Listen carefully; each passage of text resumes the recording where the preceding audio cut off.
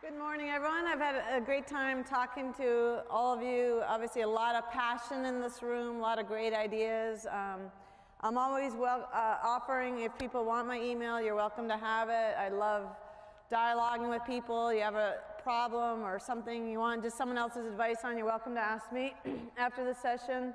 I ask that you take the email versus giving me your card because I tend to lose things in my travels, but I'd love to be a resource. I think that's one of the great things about soccer is the collegiality and the opportunity to share ideas. And I know I had a lot of mentors and opportunities through Anson, who I played for and coached with, and other people that really helped me along my career or just sharing a situation with. So please take advantage of that if you would like. And this morning we're going to do a session on combination play. This is a session I do with our full Olympic or national team, but it's also, I've had a lot of coaches of younger players ask how to adapt some of the things we've done. This session I think you could do pretty much, down to a U10 level. The difference is just sort of the level or the degree to which that you refine the details. If you remember yesterday I said, the game's the same. It's really the amount of information and detail that the better players can absorb and can execute. So a lot of these things, I thought one of the coaches had a great point in terms of how do you adapt things. I was giving an analogy that my 6-year-old's in first grade is learning chemistry. Back in the day, I didn't hear anything about chemistry really till about high school. Well, they're learning solids, liquids, gases, about magnets, and it's at a very basic level. But every year they'll be able to build on that foundation. So I'm a firm believer, like today's session, you can take parts of it and then build on it as you see these players over time. And like I said, it's something that I think could be good for U10 all the way up to a full Olympic level. And then just modify the amount of information you give based on their skill level, or you can modify the spaces. If the space may be a little too tight for execution, you might make it a little bit bigger for a younger age group. So just wanted to address that because I thought there were some great comments and questions on that. So start with where are my three, Morgan, Grace, and Madeline. We're going to pop out here. So if you notice, I have 4 grids, ladies, so when we split up, you're going to go to the 4 grids. That'll, in the first drill, only accommodate 12 of you, and you can rotate, have a group rotate through one of them. So we're going to use, what I've done is actually organize the grids, so we're going to be able to evolve through probably about 70% of the practice in one grid, although it's going to change over the course of the session. So ladies, if you orient to the 4 orange cones, and there's a yellow line, I'm going to ask one of you to be on this line here, one on each side of her, on each side of the grid. So if you envision, we're cutting the grid now in half. And all we're going to work on to start with are passing angles.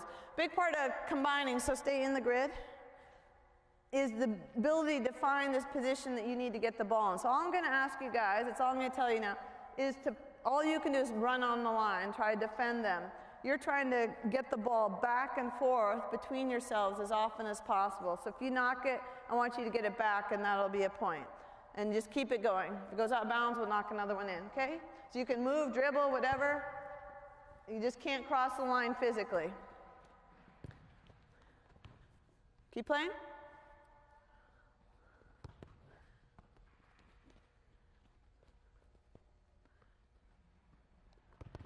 Come on, she's not that good, is she? Come on, come on. I'm not going to give them a tip yet, but there's something that they're missing right now. And freeze, okay. All right, go back where you were, because I'm going to help you out, because it just presented itself again. Okay, go back there. Okay, so part of combination play and part of the game period is knowing where to take up spaces. A lot of our young players take up what's called a dead space. Okay, go a little bit over where you were in the back. There you go, Grace. Where is the space right now? Where's the space? Right. So even though she's not there, you can play the ball there. So you just die the ball into that space for her. Okay? So let's see if you can layer that in. Here we go. And then I have one other tip. I'm going to see if I can give them a minute to sort it out. Okay, keep it going. Keep it going. I'm going to ask coaches, I'm going to ask you in about 30 seconds what's the next tip that needs to be put out there for them, help them out. Why are they making the defender's job easy right now? Okay, that's out, no point. Keep it going, keep it going.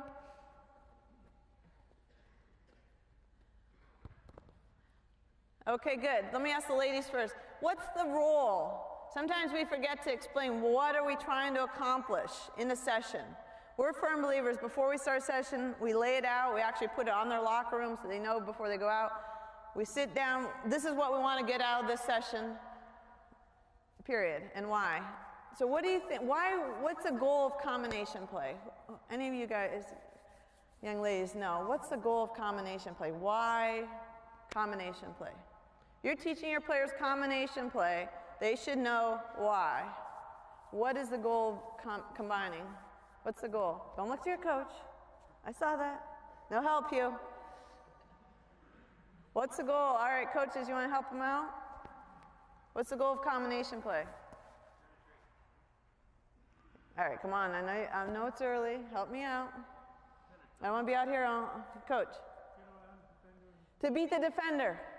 And it sounds simple, but sometimes we forget, and our players don't understand. They don't think about why they're doing something. The number one goal, and that if they keep this in their mind, it'll help them. Like when they have a wall pass and the defender goes with the runner, they're going to know to go because their job is just to get past that defender. So right now what's happening is, so now you forever, from this point forward, you understand it's to beat the defender. Number one goal is to beat the defender. So part of why you're making it easier, okay, look at, she can cover that angle pretty quickly, right? By the time I get a ball into that space, you can get there, go ahead, okay? Right? So if the goal is to beat them, you've got to commit them to the ball. It's going to make it much harder for her. And so what's happening is you guys are staying so far away, by the time the ball gets there, she can get there.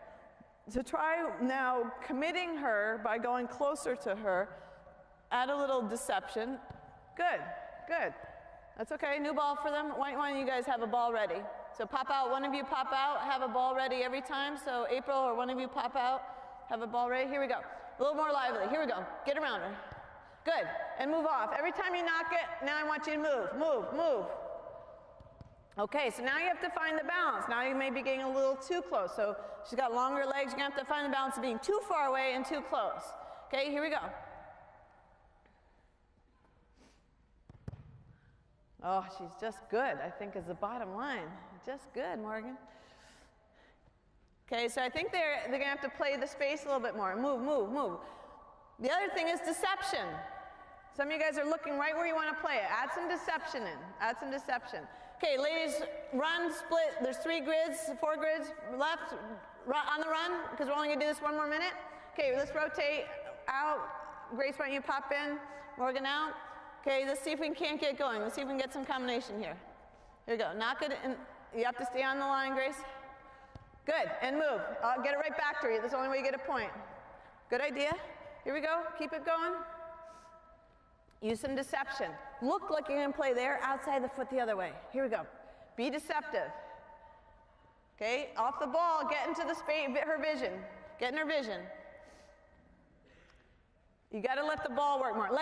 Okay, instead of receiving that there, why not just one touch it? Well, you've got her running. Instead, you take a touch, she's back in shape again. Okay, so like on a wall pass, sometimes you settle it, you're going to lose the opportunity to get behind them.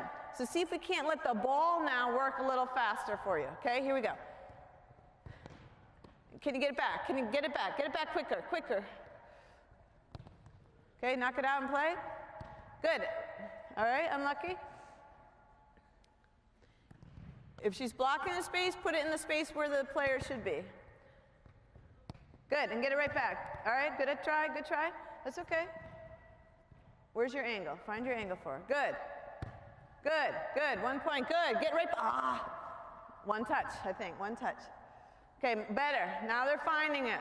So this is a really fundamental skill for them to be able to know what space to take up to combine around a player. Last 30 seconds. Okay, good idea to diet in space. I like that. Okay, don't telegraph where you're going.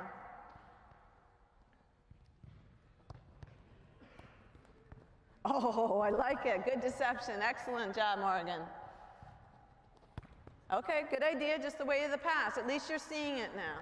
The other thing, ladies, what I'm going to keep playing, I'm going to introduce for the coaches is if you do have a higher level player, if I'm going to pass across my body, it's going to make it more easier for her to intercept versus using the outside of my foot. Okay, so the ball can be a little bit further away from her than having to come across my body. Okay,